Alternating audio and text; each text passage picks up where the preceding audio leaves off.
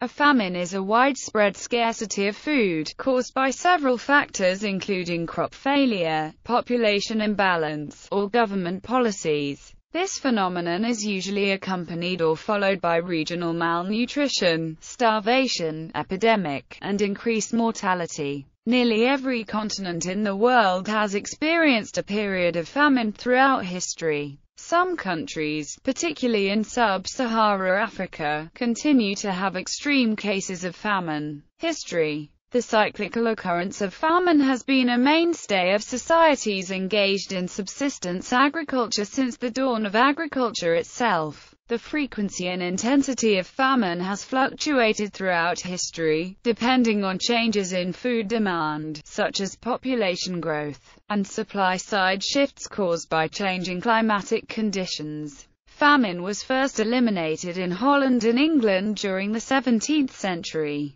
Due to the commercialization of agriculture and the implementation of improved techniques to increase crop yields. Decline of famine. The feudal system of the Middle Ages, in which subsistence peasants worked on the land of a lord in return for protection. In the 16th and 17th century, the feudal system began to break down, and more prosperous farmers began to enclose their own land and improve their yields to sell the surplus crops for a profit. These capitalist landowners paid their laborers with money, thereby increasing the commercialization of rural society. In the emerging competitive labor market, better techniques for the improvement of labor productivity were increasingly valued and rewarded. It was in the farmers' interest to produce as much as possible on their land in order to sell it to areas that demanded that product. They produced guaranteed surpluses of their crop every year if they could.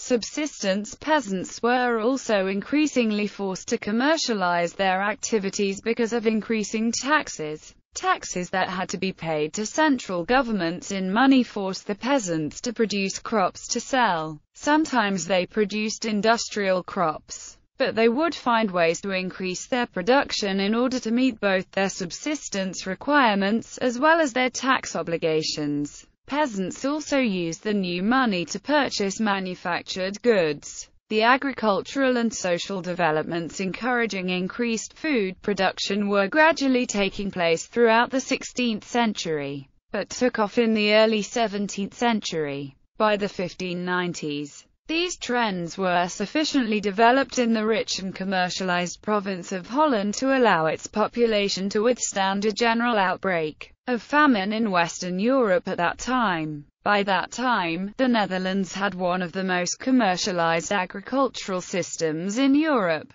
They grew many industrial crops such as flax, hemp and hops. Agriculture became increasingly specialized and efficient. The efficiency of Dutch agriculture allowed for much more rapid urbanization in the late 16th and early 17th centuries than anywhere else in Europe. As a result, productivity and wealth increased, allowing the Netherlands to maintain a steady food supply. By 1650, English agriculture had also become commercialized on a much wider scale. The last peacetime famine in England was in 1623–24. There were still periods of hunger, as in the Netherlands, but no more famines ever occurred. Common areas for pasture were enclosed for private use and large-scale, efficient farms were consolidated. Other technical developments included the draining of marshes, more efficient field use patterns, and the wider introduction of industrial crops.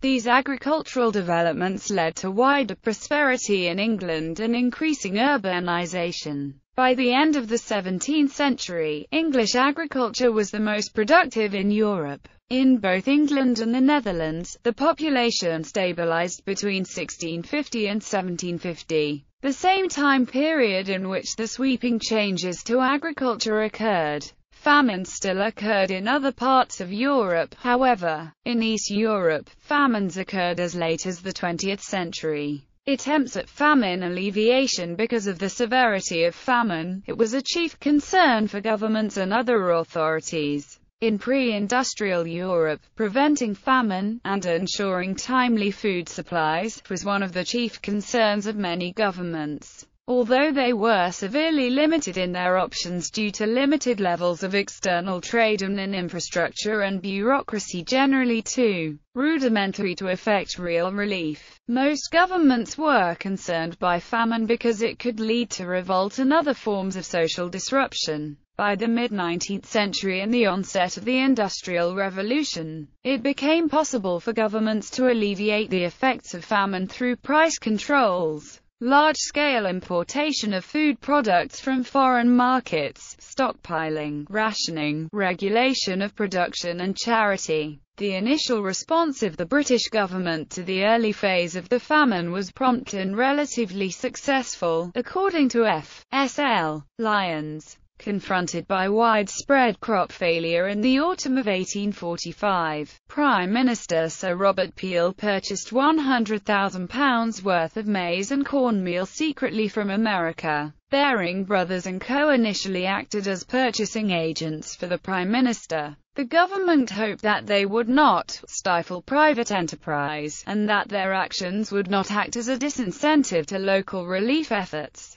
Due to weather conditions, the first shipment did not arrive in Ireland until the beginning of February 1846. The maize corn was then resold for a penny a pound. In 1846, Peel moved to repeal the Corn Laws, tariffs on grain which kept the price of bread artificially high. The famine situation worsened during 1846 and the repeal of the Corn Laws in that year did little to help the starving Irish. The measure split the Conservative Party, leading to the fall of Peel's ministry. In March, Peel set up a programme of public works in Ireland. Despite this promising start, the measures undertaken by Peel's successor, Lord John Russell, proved comparatively inadequate as the crisis deepened. Russell's ministry introduced public works projects, which by December 1846 employed some 500,000 Irish and proved impossible to administer. The government was influenced by a laissez-faire belief that the market would provide the food needed. It halted government food and relief works,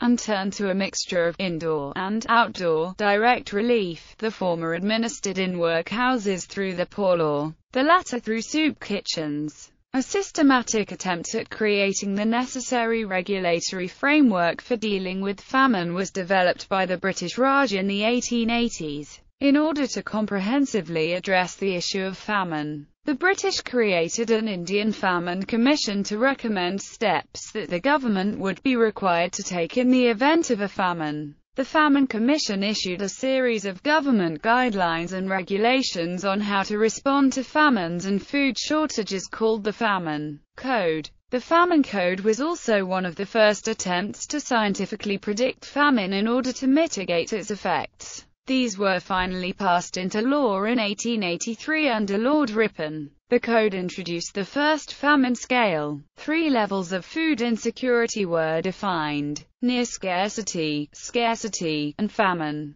Scarcity was defined as 3 successive years of crop failure, crop yields of 1/3 or 1/2 normal, and large populations in distress. Famine further included a rise in food prices above 140% of normal, the movement of people in search of food, and widespread mortality. The Commission identified that the loss of wages from lack of employment of agricultural laborers and artisans were the cause of famines. The Famine Code applied a strategy of generating employment for these sections of the population and relied on open-ended public works to do so. 20th century. During the 20th century, an estimated 70 million people died from famines across the world, of whom an estimated 30 million died during the famine of 1958–61 in China. The other most notable famines of the century included the 1942–1945 disaster in Bengal, famines in China in 1928 and 1942, and a sequence of famines in the Soviet Union, including the Soviet famine of 1932–1933, caused by the policies of Stalin.